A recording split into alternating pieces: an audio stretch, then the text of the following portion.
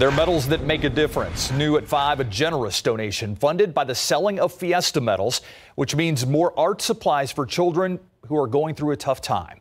Wonders and Worries is a local nonprofit. They received a check today for $3,600 from the Start Center for Cancer Care.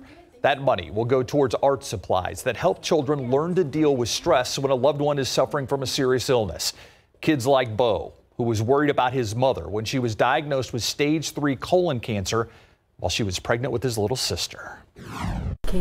It was kind of helpful to have a place where you can go and talk because it felt like a no judgment zone. As we said, the money raised for the art supplies was through the sale of Start Center Fiesta medals.